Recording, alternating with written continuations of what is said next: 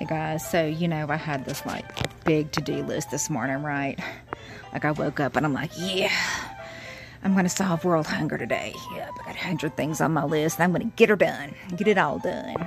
Well, didn't quite work out that way. I'm not going to get to the vacuum cleaning today. I'm not going to get to wiping down the bathrooms today. And I may or may not get around to cleaning the litter boxes. We'll see about that. So, yeah, the Proverbs 31 woman. Yeah, I don't think so today. Nah, not today. All right, guys.